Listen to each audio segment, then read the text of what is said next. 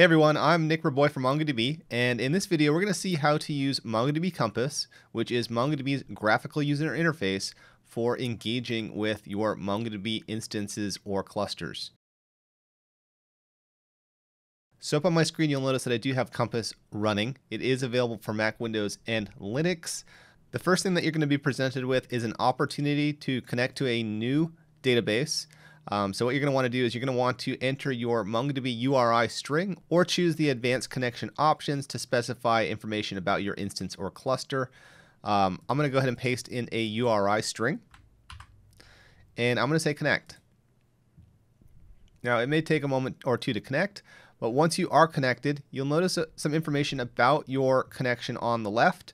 So for example, you have information about the hosts for this particular connection. And more importantly, for this example, you have information regarding the databases that this particular user has access to. So for example, I have access to all of these databases, which I can drill down deeper into any of these. I'm going to click on, say, for example, sample amflix, and I can view all of the collections that are available for that database. Now, your databases and your collections may vary depending on the level of access that your user has when connecting to MongoDB Compass. For example, this user that I have has access to all databases and all collections.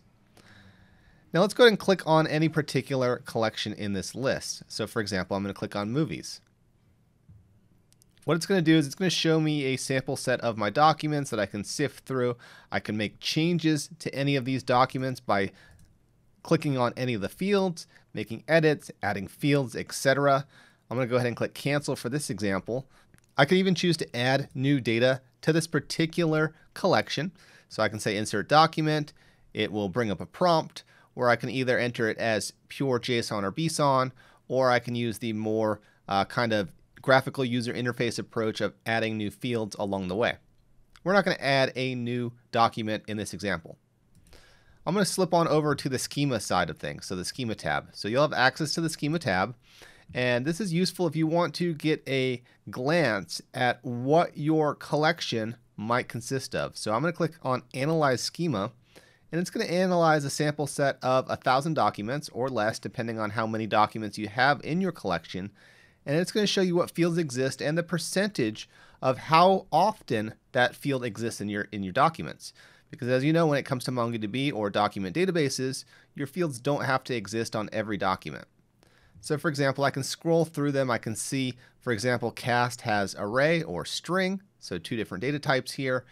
Countries is, again, array or string. Full plot is string. I also have sample data that goes along with it. You'll notice that some of it is undefined and you get a percentage. So for example, you have undefined 7%, whereas 93% of the documents in the sample set have a 93% of being string. So it can give you insight into, for example, let's say that some of your data is a string or some of your data is a numeric value, an integer. Well, maybe at some point in time in your application, your data was in fact a integer. But as the application evolved, maybe you've since converted it to string and have not migrated that old data into string format, or maybe you just don't care and you're using both. It's up to you. What you can also do in the schema side of things to view your schema is you can drill down. So for example, fields may not just be flat. This IMDb field, for example, has a field type of document. So I'm going to expand it. And inside of document, you'll notice that we do have an ID, a rating, and some votes. So all of which have their own data types associated to them. So this could be very useful information, once again, when it comes to identifying what exactly exists in each of your documents for your collection, so that way you can plan things appropriately. Now there are other tabs that are quite useful when it comes to working with your data with MongoDB Compass. So for example, I can head on over to the Indexes tab. Well, right now I have two different indexes for this particular database. I have the default ID index, and then I have this custom index called cast, text, full plot, etc. So a very long index name. I can choose to delete indexes. I can expand them to see what exactly the index consists of. I can choose to create a new index. So for example, I know what my queries should look like. I know the data that I want to index, and I can go ahead and define an index based on the fields and how I'm going to be using that data. So you'll notice on the top right that I have two indexes for this particular database.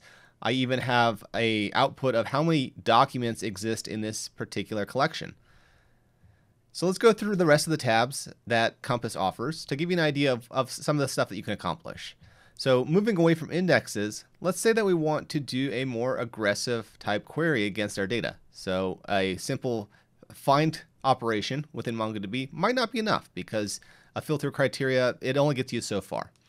So instead you might want to do an aggregation pipeline. So this is a multi-stage pipeline of manipulations that happen against your data.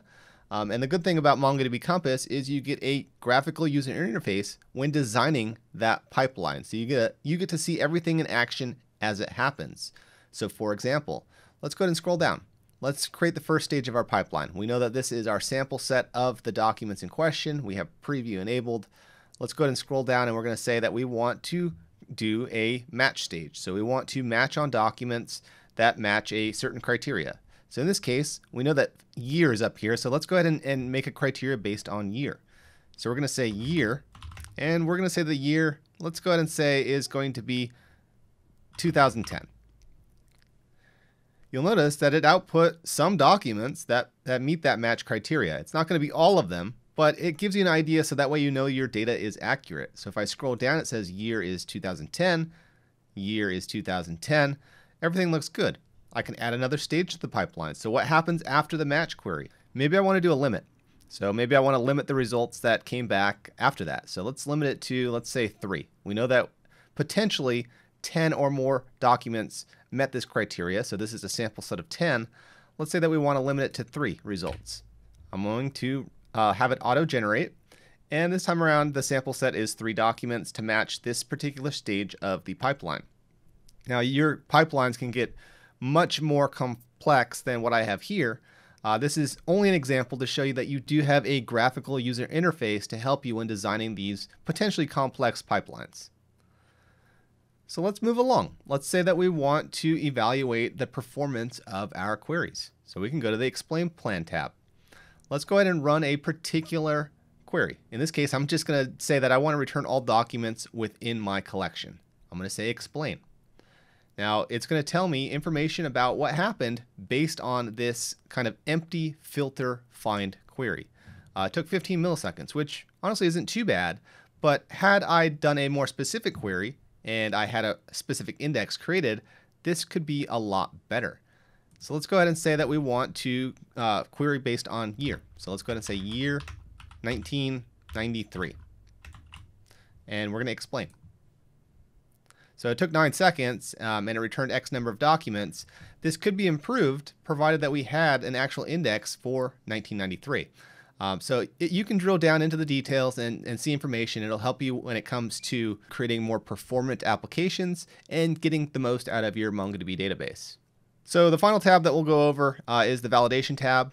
And we won't go into too much depth around this tab because it can get quite complex. But basically what we're doing is we're saying, do we want to add some kind of validation rule around our particular collection? So that way documents, for example, they must have certain fields. So they must have the year field, for example. We can add that to this particular tab, and an insert will fail if the criteria of the validation blueprint is not met. So it can get pretty interesting in this particular tab. But I encourage you to visit the documentation to learn more about how to use the validation framework. One of the other cool things that you can do with MongoDB Compass is you can actually use the MongoDB Shell directly within MongoDB Compass. So you get the full graphical user interface experience, but you can always go into the Shell experience if that's what you prefer, or maybe there's just this example that you can't quite figure out with the graphical side of things, but you know how to do it with the Shell side of things. You never know the scenario. At least you have options, and they're built in together, so they work very nice together. Now, there are a ton of other things. This is only a surface level kind of demonstration on what you can do with MongoDB Compass. I encourage you to browse through the documentation and see some of the features that might meet your own application and development needs, or I encourage you to just fiddle around with Compass in general. It is a great graphical user interface for MongoDB, and you can do a lot of powerful things with it. If you like this video, make sure you hit that like button on your way out today, and then subscribe to the YouTube channel. I hope to see you in the next video.